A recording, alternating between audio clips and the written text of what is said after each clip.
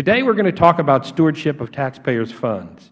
That's what this hearing is about. It's about being responsible managers. And finally, it's about the credibility of this administration.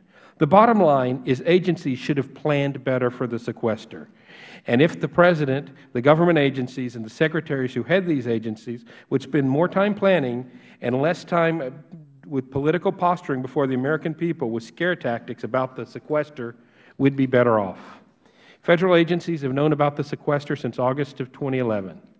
My grandmother taught me a lot of things, but one thing that sticks with me that I use almost every day is plan for the worst and expect the best.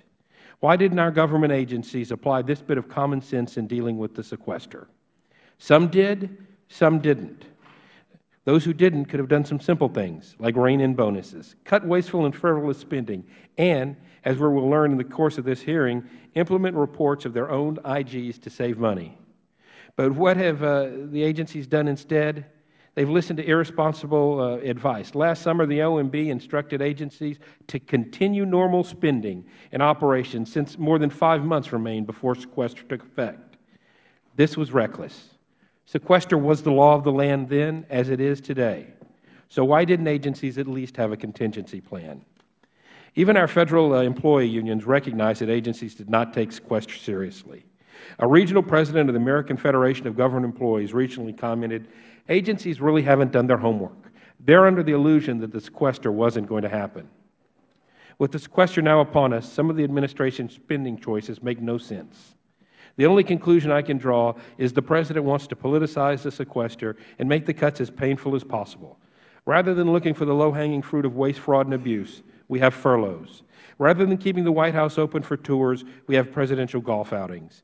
And quite frankly, I'm appalled the President has thrown the men and women who would take a bullet for him, the Secret Service, under the bus for canceling White House tours. I don't believe for a second that if the President had asked, let's find somewhere else to cut, they'd have found plenty of options.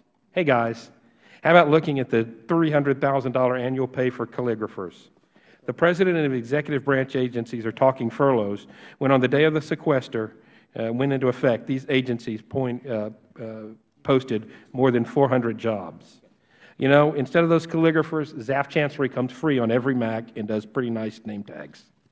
I'm also worried about the credibility of the administration. We need to trust our President, but the trust is eroding due to his false rhetoric about the sequester. When President Obama said the janitor and security guard who work here at the Capitol would face pay cuts, the superintendent of the Capitol had to send out an email to employees saying their pay and benefits would be safe. And when the Secretary of Education, Mr. Duncan, said teachers were getting pink slips, the Washington Post awarded him 4 Pinocchios for this claim. The public is starting to catch on. Politico recently ran an article asking, did President Obama cry wolf about the sequester? And the Chicago Tribune ran an editorial this week headlined, "Truth Squabbling the Sequester Hysteria. Officials sabotage themselves when they manipulate, exaggerate, and flout common sense." Again, if our agencies would get to work and plan instead of using scare tactics, we would be better off. Well, thank you all for being here. I'm looking forward to a productive discussion as we talk about how we're going to manage the sequester.